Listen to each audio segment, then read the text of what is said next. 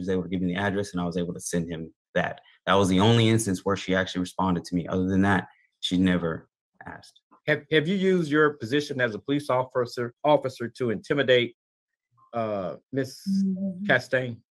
No, sir. Not by any means. Every time that the second time that I came to the house that I brought the police with me was so she could feel safe. It was not a form of intimidation. How many times did you request assistance from the police to see your son? Only that one additional time. Based on her reaction and how upset she got, I didn't come back anymore. She denied me that time, and she made it very clear that she did not want me to come back. I would not be seeing him. I would not be seeing him.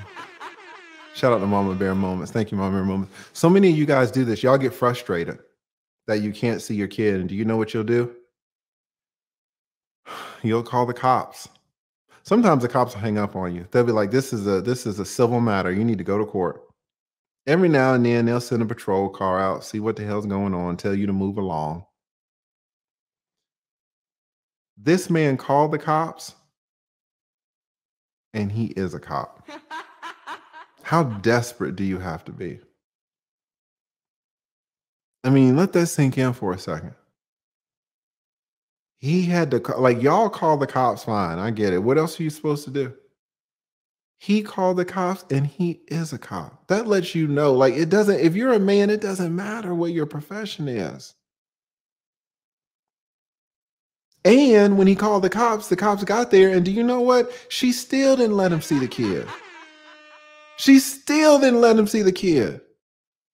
And he's still a cop. It's not like, oh, well, he did something improper, so they put him on administrative leave. Oh, he did something improper, so they fired him. He's sitting there in court in the Zoom hearing with his uniform on. Right? Guys, it's so tough for men. Right? And I look Ruslan right in the face and I say, do you think the system is unfair? And he's like, I don't know. I don't know.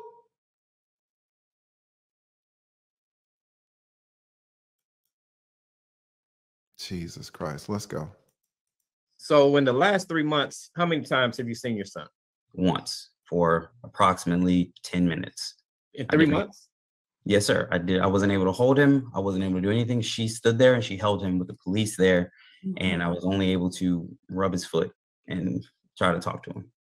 Okay. Is there a particular reason why? I don't want to keep stopping this. Let's listen though. Try to talk to him. I wasn't able to do more. She denied me that time, and she made it very clear that she did not want me to come back. I would not be seeing him. Listen to this. So in the last 3 months, how many times have you seen? This is very important, guys. Listen, in the last 3 months, how many times have you been allowed to see your son? Listen, how many times have you seen your son in the last 3 months? Your son?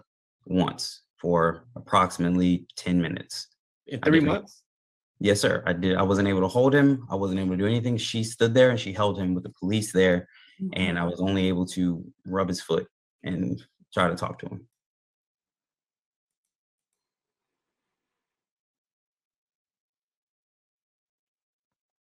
How many times have you seen your son in the last 3 months?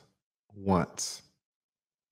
Were you able to take your son to the park when you saw him that one time? No. Were you able to take him to Chick-fil-A when you saw him that one time? No. Were you able to take him to the mall, get him some clothes, get him some toys? No. But what happened when you saw your son? Were you at least able to hold him? No. Your baby mama just stood there holding your son? Yep. She wouldn't let you hold your son? Nope. And you stood there and the only thing you could do was rub your son's foot for 10 minutes? That's your visitation, to rub your son's foot